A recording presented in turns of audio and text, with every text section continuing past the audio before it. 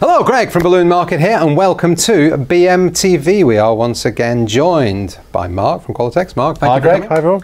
And today, Mark is going to show, well, if we show you what we've got so far, we've got a bride and a groom. Yes, in various states of completion, yes. So today we're going to be focusing on the new Quicklink faces. So we just really put the bodies there, Mark has put the bodies there in order to display the faces, the heads. So Mark, over to you. Yeah, so we've always had some nice printed faces, but the nice thing about the Quicklink is that it has an attachment point already there, which saves you having to do the raise and knot method or you know, using glue or adhesive. It just makes it really simple to do. So what I thought I'd show you, I used to always panic when it came to bride and grooms because this bit for a balloon decorator, not an entertainer, not a twister, this bit is relatively easy, and then you panic when you get to the head. Okay. So I'll show you the simplest thing that we do, because these characters are really profitable, and they don't always have to be super complicated for people to think, oh wow, that's a characterisation and I'd love one. So what we've got is two different types of tulle, just because that's what we had on hand, folded over at the top, and we're going to just bring our bride in. So essentially what I'm going to do is just make a very, very inexpensive, simple veil by creasing this up around the top and attaching that to the top there. Okay.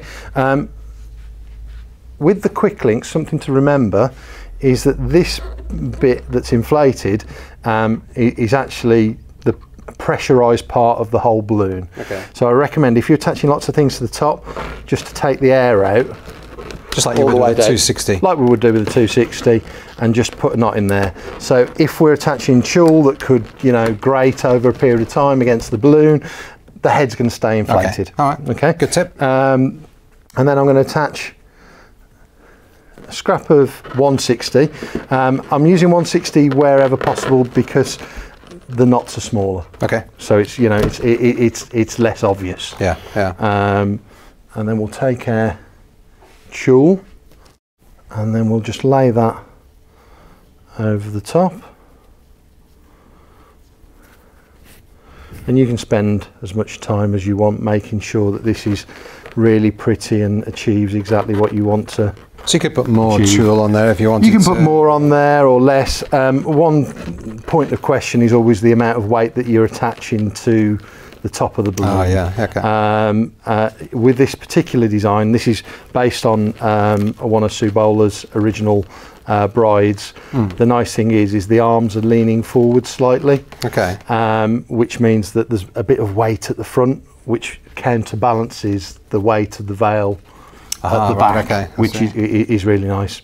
So we've got our ends there, and we've got a veil down, and that's just a nice, very, very quick, simple way of attaching it that the Quicklink has made so fast. Just to finish that off, we've got one of our small mini 160 bows, but without the second bubble on the other side, and that will sit nice and flat.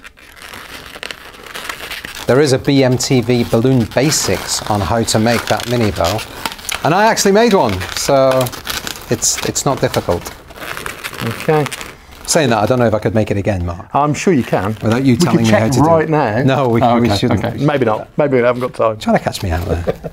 And then it's just a case of removing the ends, and away you go. Nice, simple design. All right, cool. So I love it because she's got obviously you've got the tulle on there now, but the necklace and the bits at the bottom, it seems to be the little add-on bits. The finishing bits really make the perceived value. These are all tulip twists just gathered together, and it saves you actually creating hands. So they're just attached in the centre, which makes it really simple. And the base you could replace for hearts and make that different, and you can customise these, you know, in line with whatever your bride's needs are, really. So I like the necklace and all that stuff. Well, I can show you that on the. I can show you. It's a similar construction method. If we do the groom. All right. Okay. Shall we drop him in? Let's get this extra bit of platform. Okay. So this is a Air 646. Again, in the top we've got the air there from the actual 646. So I'm just going to create a quick knot. Yeah. In the top, and that just means that when I'm attaching now, I'm attaching to something that can't deflate the rest of the balloon. Just makes it nice and easy. All right. So I'm going to start with a white 350, and we'll do a similar sort of collar to this. So essentially this is a string of bubbles in a 350Q. Probably easy if I do these over here. So when you're doing this is a thing that when you first start modelling balloons, everybody tells you to practice doing a string of pearls. Yeah. And this is essentially what it is. One of the tips that I think we've mentioned before is once you've done 2 bubbles, if you put the twist in between your little finger and next finger, ring finger along, it leaves your hands free to continue to do bubbles. And we need 5. And you always twist the same way? Always twist in the same direction, otherwise when you let go, they will untwist. Yeah. See, I do listen to you sometimes. Not very often. Okay, so there we go. Okay.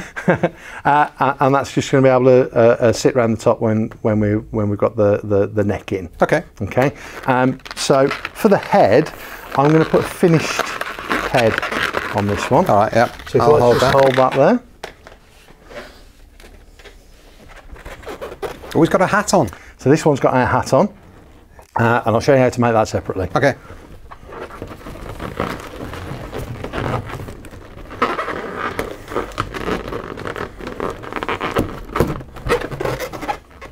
Okay. So you use this collar to support the head? I am going to use the collar to support the head.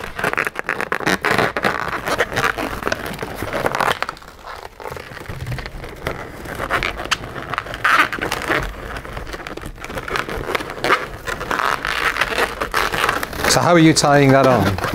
So at the minute I've just wrapped it around, okay? Because we're going to attach the shoulder piece to here, but I do have to burst the rest of this balloon. And just do a double knot there. Okay.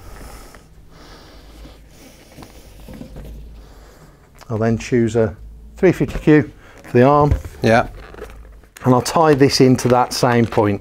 Again, it hides the mechanics if we always use the same point that we're tying that into. So this is exactly what you did here, is that right? Exactly what I did here, but you'll see how it starts to take shape now when I do a pinch twist for the shoulder.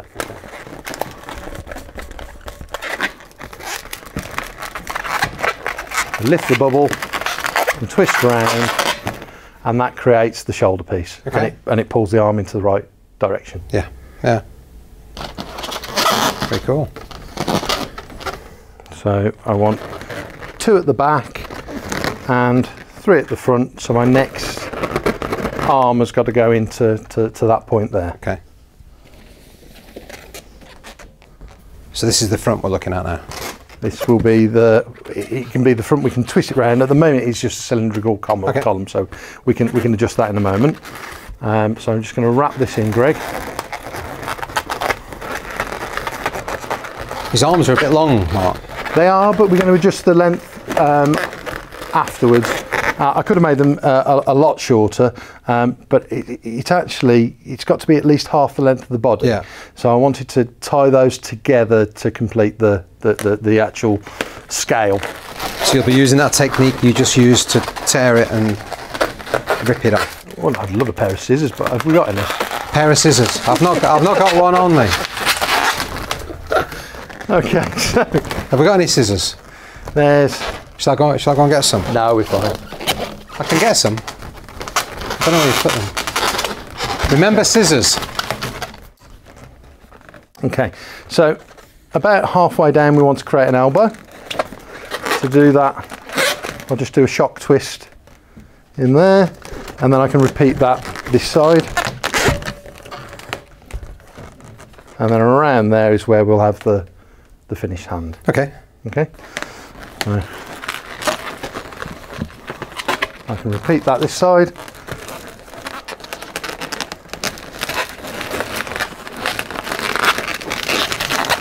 And then cross those over.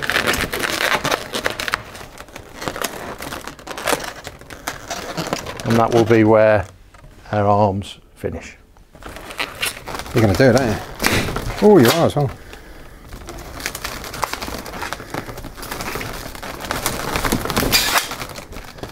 Bit harder with 350 Qs. Yeah, I see why you wanted the scissors. Okay, tied off there. Then we just add the hands. Okay. So if we take a normal 260Q and make a loop, pass the neck through, yep, to the side, and repeat the loop on the other side. So you've got two the same. Yep.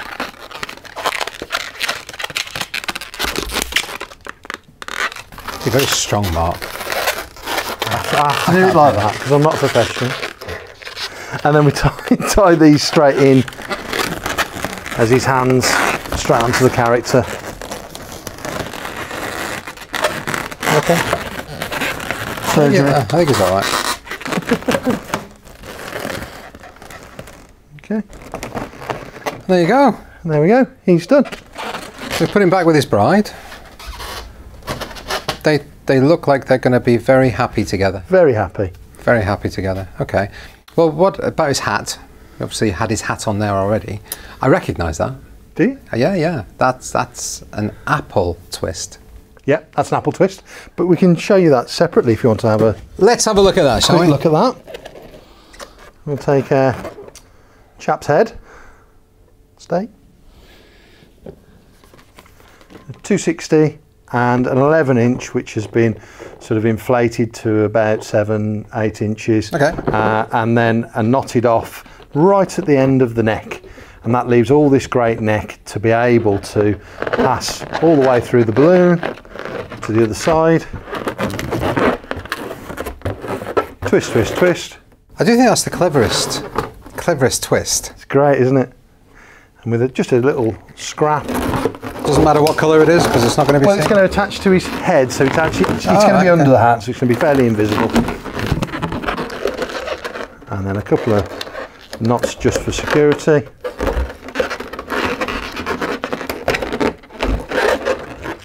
And in the same way as I do a cluster, tie those tightly together. Quite important to get these as tight as you can, yeah, because you want the hat to sit nice and close to the head. You don't want it to blow off, do you? Okay.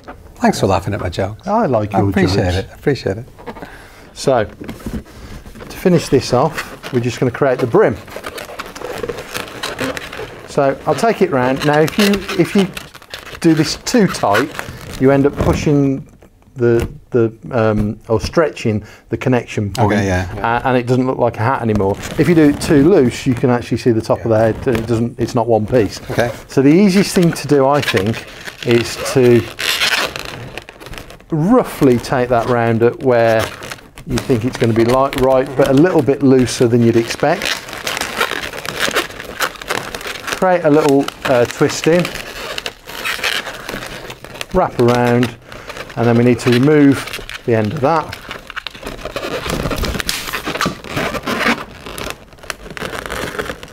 And then I really need to learn how to do that without having, you know. Scissors. And then once you've got that there, you can see there's a bit too much movement. Yep. So all I'm going to do now is create a little bubble.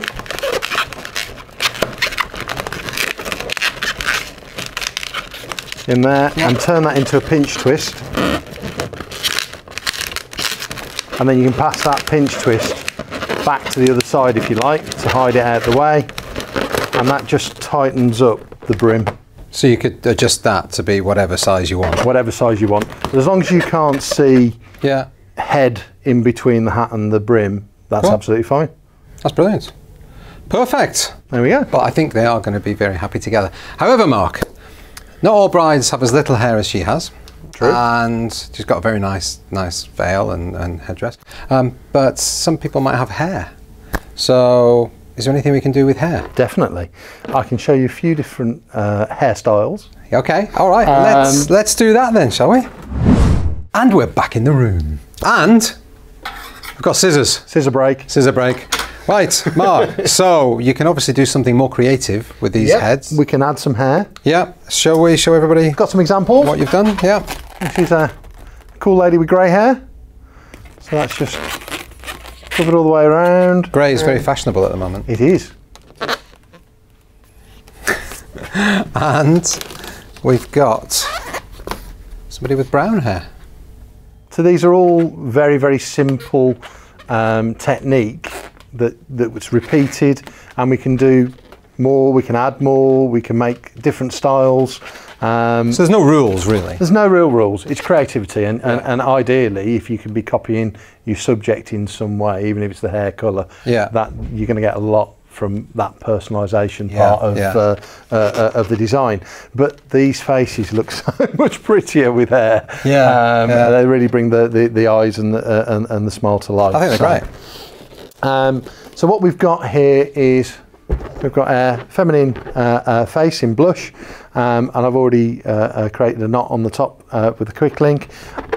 They're nice and round. We've rounded off the face to start with, and I need to attach to the bottom of there something that we can use to hold and wrap round.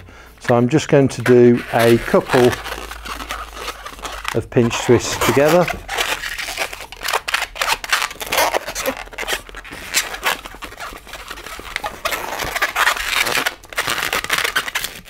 That's just somewhere that we can attach our head to start working. Okay. So is that going to form part of the finished design or not? You're not going to see that part of the design, because actually I've got them in here. You can see the two pinch twists. Oh, so right, effectively, for swapping the head out, you can just burst this piece, and then that just keeps the head nice and stable on the inside. Okay, all right. So that makes it nice and easy to do. And then we're going to take one of our chocolate brown 260s, and then we need to attach that. So I'm going to attach that at the base. Pull a little bit of neck out to use, and then just wrap that figure of 8 into the design. And this is really important to start with, is to get this as tight as you can around the side of the face. That's really important. And then at the top, I'm going to create a bubble and then a pinch twist.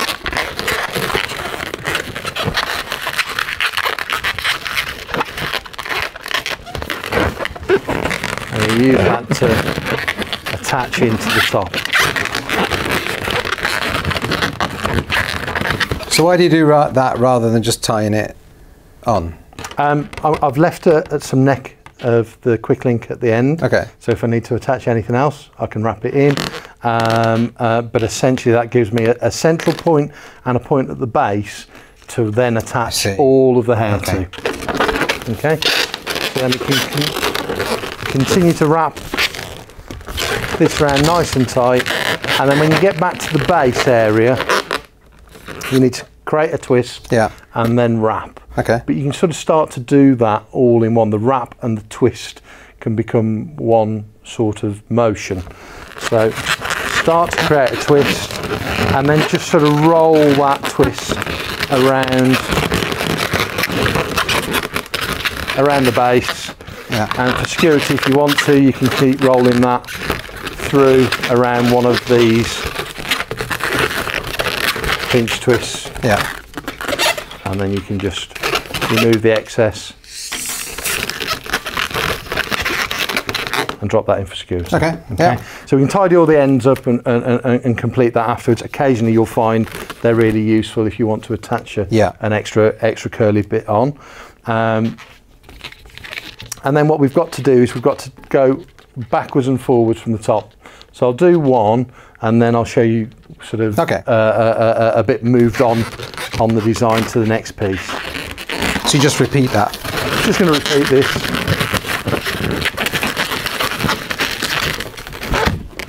Right the way up to the top. Pull it nice and tight. Create your twist, and then continue to wrap that twist around and back down. And I'm absolutely sure there's, you know, entertainers out there that are going to be screaming, I'm not an entertainer, I don't do this every day. But, you know, have a go, and that's the most important thing. Yeah, absolutely. You create a lot of extra perceived value and a lot of great style and a lot of desire for your designs if you just have a go, and that's the only way to really get there. And then we finish off again, wrapping that through. And then removing the excess. The wrap is actually your knot, in essence. So as long as you wrap that through nice and tightly, you've got your knot. So you can see now we can just continue to go backwards and forwards until we want to add some additional. So you can put as much hair on there as you like. You can have multiple layers if you wanted to. So here's one I've done some more of, all the way around. And now I'm going to move this last piece up to the top.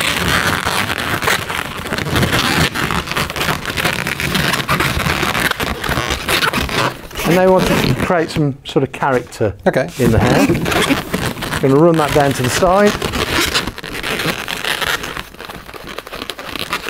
Now if we create a nice soft bubble in there and turn that into a pinch twist, I can use that to tuck the hair under that first tight band that we created. So once that's tucked in, you can then take that next piece back to the top, and already you've started to create some design. So you could have a fringe going one way, you could have a fringe going both ways. You could You can do as much or as little as you like. Or if you're in America, they're called bangs. Are they? Yeah. Never knew that. A fringe is called bangs. You could also do some curly 260s. And we can attach that back into that central same point there. I think we've got a BMTV Balloon Basics on how to do those curly cues, haven't we? Yeah, well, sure we have. Haven't we? There you go. You can start to make as much or as little design and character you like, and essentially just keep going. Brilliant. Mark, thank you. So what other heads have we got? Have we got just some that we're just going to put on and show everybody? I think so. There's some slightly different designs. This is a more sort of fashionable look with the cutaway there. So it really just depends on... That's a 160 instead of a 260? That's a 160 instead of 260. Just put on a different area. At some point with Star Wars coming up, we should do the Leia buns. Yes, of course. I didn't think about that earlier. That would be excellent. Yeah, photos of Leia buns are needed. Yes, yes. Mark, thank you so much for that. We'll show those actually on the bride in a second. But question of the week. Have we got a question of the week? I keep asking you this. Yeah, I think we need to, you know, find out when Rob's film's happening. When? Well, that's not a question of the week. That's a question to Rob. Rob, the magic man behind the camera, has done his own film. And when he's famous and he's in Leicester Square or in LA, yeah, we'll let you know. Anyway, that's it from us here at Balloon Market. Thanks for watching. Thanks for subscribing. Thank you, Mark. See you all next time. Bye. Bye. What'd you say about Rob for? I have no idea.